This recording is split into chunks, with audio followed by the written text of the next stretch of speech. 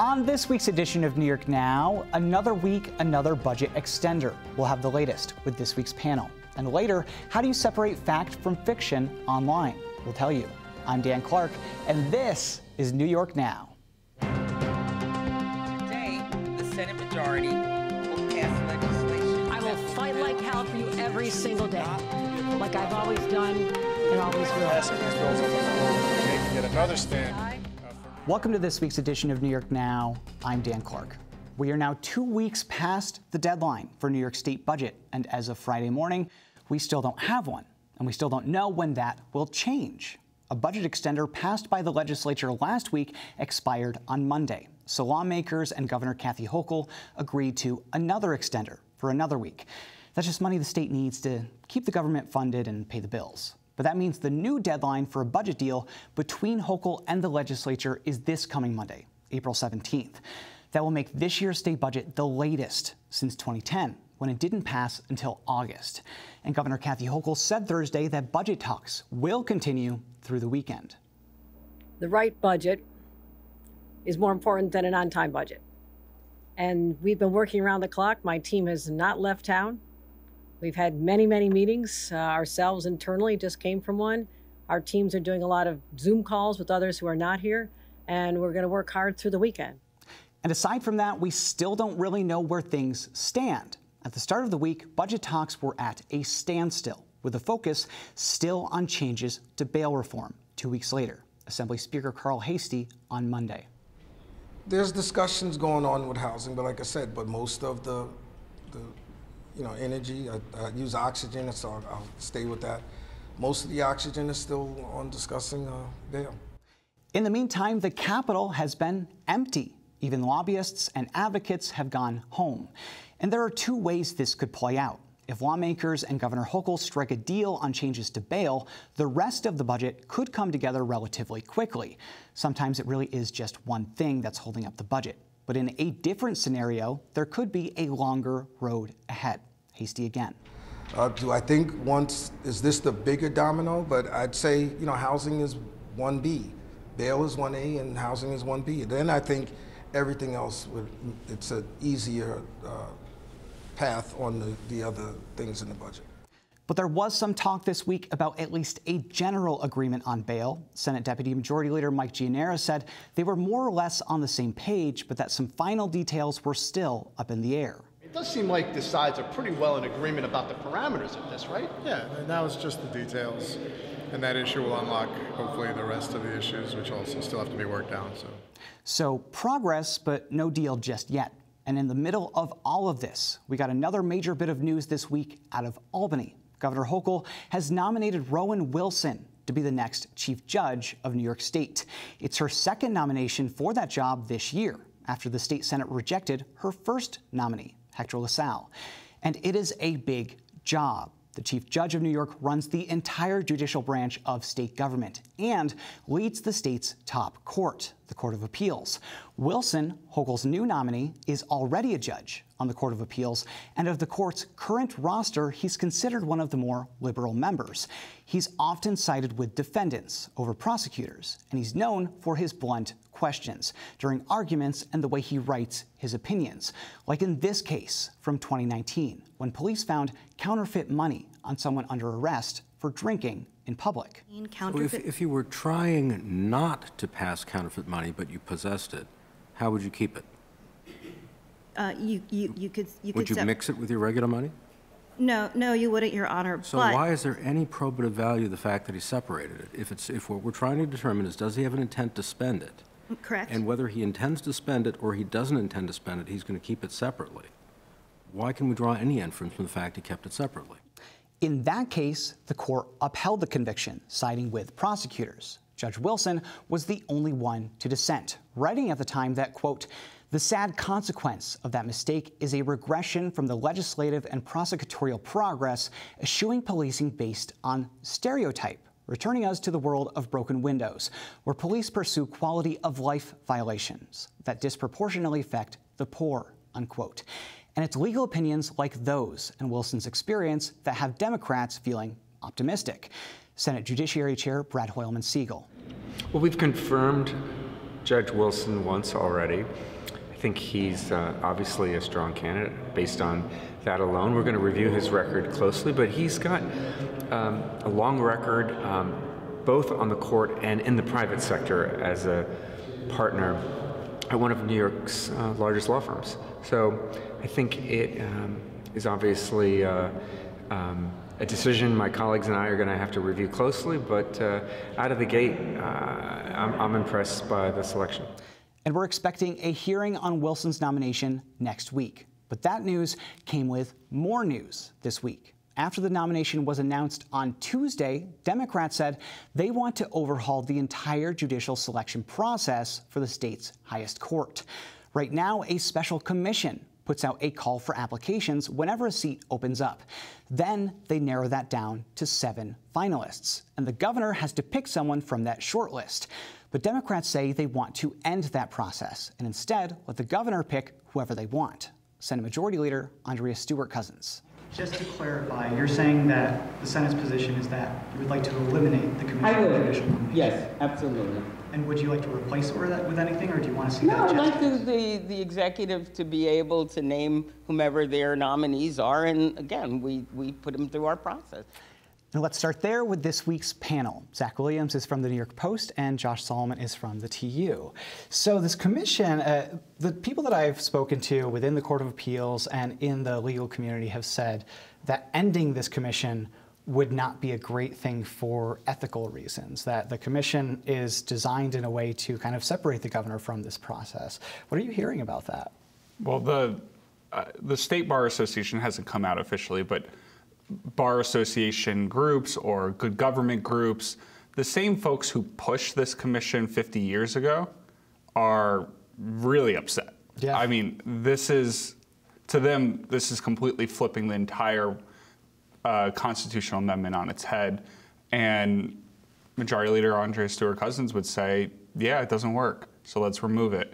But the point was to insulate the process, at least from what lawmakers at the time called bad politics, and seeing what they could do to at least strip some of the partisanship and some of not only actual politics, but the perception of politics. And that was important to the framers of this amendment.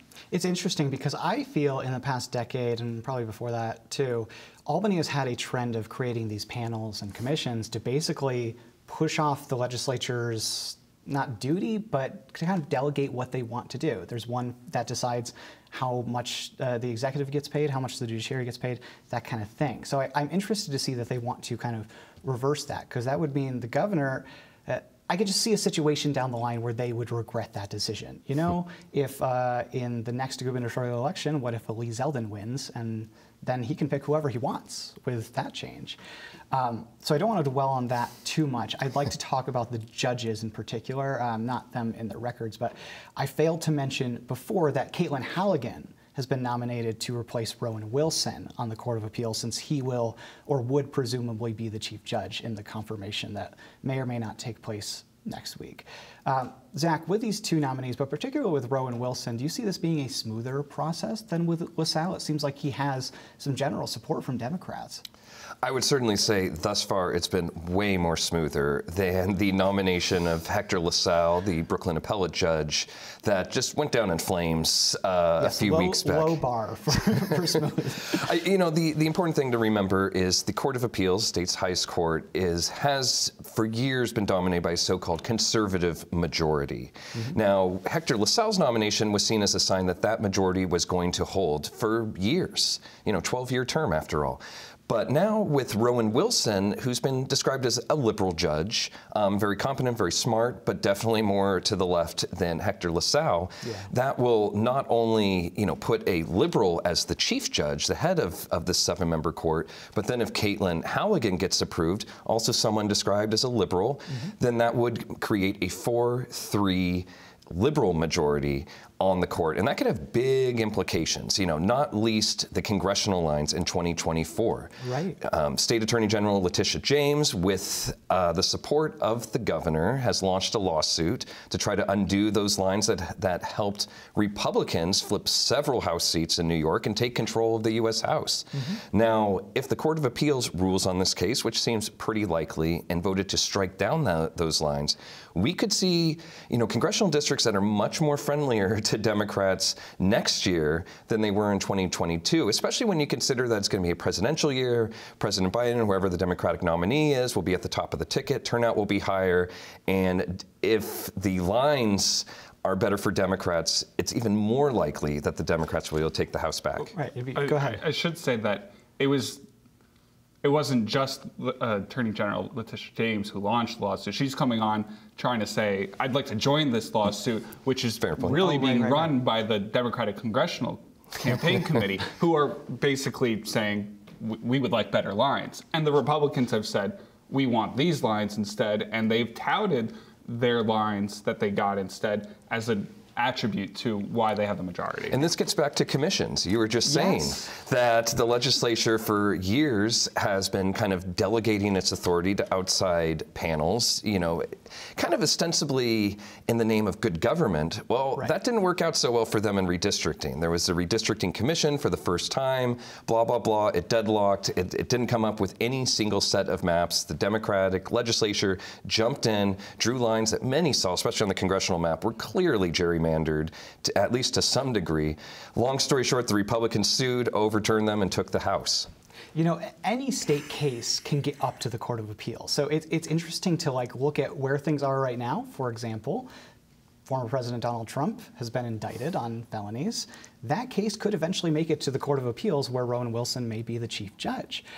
So it's just all of these all these seeds are planted right now in litigation, and you have to think of because a lawsuit doesn't get filed on a Monday and go to the state's highest court on a Friday. There's 2 years for the first trial court, maybe a year for the next court. So it's a very long process. So it's something that we'll have to watch over a number of years. You're right, his record is pretty liberal, but I'm interested to see how he does on commercial stuff. Can I just say quickly? Please. It's smooth right now, this process with the two nominees. Well, one is a nominee, one is a presumptive nominee. Right. That presumptive nominee, Caitlin Halligan, there could be a lawsuit that may be filed on Monday. Yeah. That could challenge the process in which she's being nominated through this program bill that the governor has put forward, that the legislature adopted, that she signed into law. This process could all kind of blow up on Monday. And right now it is smooth, but there may be a cliff that we're not realizing we're approaching. I would be surprised if someone does not sue over that. I mean, I'm not a lawyer. I didn't go to law school. I don't have any legal training, but I did work for the New York Law Journal, which is kind of like law school. Same thing. And the Commission on Judicial Nomination is in the state constitution. So to me, as I'm thinking about a way that an attorney would file this lawsuit, not to give anybody any ideas, it's changing a process that is in the Constitution through a state law, not amending the state constitution. So I could see that as an argument. I don't know. We'll have to see. Maybe I'm totally wrong. We have only 3 minutes left. Not a lot that we need to talk about on the budget, honestly. But Zach, I'll go to you first. So bail has kind of dominated the conversation. Discovery reform is now kind of part of it. But now housing is becoming a big budget blocker as well. Is that right? That's what I heard from a well-placed source just yesterday.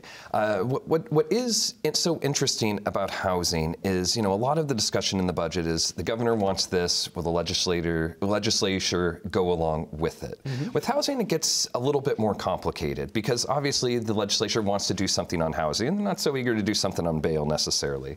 And the governor, she has her housing compact, very controversial in the suburbs, supposedly would undermine local zoning control in order to promote construction. But the Democrats in the legislature got their own asks, as Assembly Speaker Carl Hastie made clear a few days ago when I asked him, there's been a lot of talk about the good cause eviction bill, and he kind of alluded to that, and I asked him to elaborate, what does the legislature want? He mentioned, rental assistance for public housing residents, and New York City is one, a new Mitchell-Lama affordable housing program for middle-class people maybe would be in the cards. So I think with housing, whatever happens with the controversial enforcement mechanism in the governor's housing plan, There'll be negotiations on that, but the governor's going to have to also play ball and give the lawmakers something that they want, especially lawmakers from New York City who clearly want to really channel a lot of this housing energy into New York City, where I think everybody knows affordable housing's crisis is at its worst. Oh yeah, absolutely. And I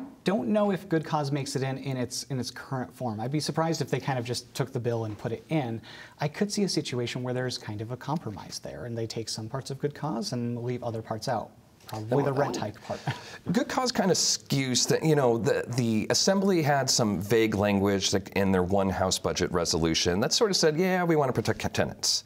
And the state Senate had something stronger, but it's very unclear, the extent to which the legislative leaders will go to bat for Good Cause, a darling of the political left. But they're certainly going to at least try a little bit, not least to kind of assuage some of their members who really want this. But that said, rental assistance and a whole bunch of other items besides the governor's housing impact seem to be part of this whole mishmash of housing that seems to be holding up the budget as much as bail, certainly at this point. So 30 seconds, Josh, give us a quick update on bail and then we got to go. Some say it's done, some say it's not done, and some say if it is done, that is a problem because that means that there would be quote unquote rollbacks of it. There's a lot of consternation over the criminal justice issue still, which means even a crunchy issue on housing would make the budget delay even longer. And who knows when we'll finish. Maybe next week we'll say the budget is still in negotiations. With the confirmation hearings on Monday and maybe Tuesday, I don't know if they do vote on a budget next week, but we will see. Josh Solomon from the TU, Zach Williams from the New York Post, thank you both so much. And just a reminder that we tape New York Now on Friday mornings. So if there's any big news over the weekend, we'll have it on our website. That's at nynow.org. But shifting gears now to something new. New York And is a new series produced by WMHT focused on civics. With each installment, we'll take a big, complicated topic and lay it out in depth so you can learn more. And the goal here is to really just cut through the noise and give you straight, direct information that you can use. This week, we're going to kick things off with a look at media literacy. And this is for everyone, but especially if you don't know what that is. Take a look. Welcome to New York And Media Literacy. I'm your host, Alexis Young. Imagine a nice family get-together, everyone sitting around at the dinner table enjoying a home-cooked meal. Then your Uncle Ricky turns to you and says, there's children who identify as lizards and they're burning to a crisp because the schools give them human-sized heat lamps. Uncle Ricky sounds like someone who needs to improve their media literacy. But what is media literacy? The National Association for Media Literacy Education defines it as the ability to access, analyze, evaluate, create, and act using all forms of communication. Media literacy empowers people to be critical thinkers and makers, effective communicators, and active citizens. All media has a message, and it's important to be able to identify what that message is. Being media literate means being able to understand the world around you and being able to analyze things we see every day, like advertisements and how they want you to receive their message. For example, if you see an ad for a politician eating at a small-town diner, they likely want you to think, wow, he truly is a man of the people. But for this episode, we're going to focus primarily on sources of information. There's all kinds of informational media out there. Newspaper articles, cable news, and social media posts are just a few examples. The array of different media sources created by folks of all different backgrounds is what makes a media plurality. This is important because it gives people access to different viewpoints, voices, and cultures. However, the easier it is to share information, the easier it is to share misinformation, disinformation. Malinformation is a word too, apparently. So how can one exercise caution in today's digital landscape? There are many ways and tools to help you evaluate the sources of information that you encounter. Some think your level of media literacy is tied to your ability to crap. That is, your ability to use the CRAAP test. But we wanted to find a research expert to help give us tips on evaluating sources. So we spoke with Carrie Birch of WSWHE BOCES, and here's what she had to say. I think one of the things that's important to remember is that anybody can post anything anywhere. If you don't know how to navigate that information, you could very easily be perpetuating information that is incorrect or is inflammatory and wrong. These stories are created to get clicks, and that's what it's all about on those platforms. You know, they want people to feel certain emotions such as anger or outrage. And people really need to kind of think critically. Ask yourself, is it relevant? Are they just trying to get me to click on this because we know they're going to get paid for that? You have to kind of think that way. And, you know, is the source reputable? What's the intent of the author in this article or in this post? What are they trying to see happen? Is that information accurate? Are you finding the same information in more than one place? As you can see, a lot of evaluation involves asking questions. What is the motive behind this source? Is it current or outdated info? Is this news or an opinion piece? Let's say you see people sharing a screenshot of a statement reading, "Breaking, Governor Hochul is floating away in an out-of-control hot air balloon." Is the author identifiable? Can you find out more information about them? Has the claim been verified by credible journalists? It can be exhausting to think of all of these things in order to prevent yourself from being duped online. But once you get the hang of it, you'll find that it quickly becomes second nature, a sort of sixth sense, a BS detector. You can also do things like curate who you follow on social media and assemble a group of quality info sources. Just try to avoid forming your own echo chamber. Though these evaluation techniques are individual, self-led exercises, they have a large-scale impact, and we'll tell you why. So we want to be properly informed because it's useful to know things that are correct and because it's embarrassing to be duped online, like Uncle Ricky. But there's more to it than that. We asked Carrie Birch about the importance and impact of having a media literate society. When we think about the reporting of the events that occurred on January 6, 2021, and the fact that, you know, we continue to read and see the effects of those events in the news, to me, that's a prime example of why media literacy is so important, especially to our democracy. We have a responsibility to make sure that, you know, we aren't perpetuating lies or false news or things that are just blatantly not true. It's not about politics, but it's about being good citizens, and it's about you know, having and using those skills to make sure that, you know, we're squashing that bad information instead of sending it out and making it bigger.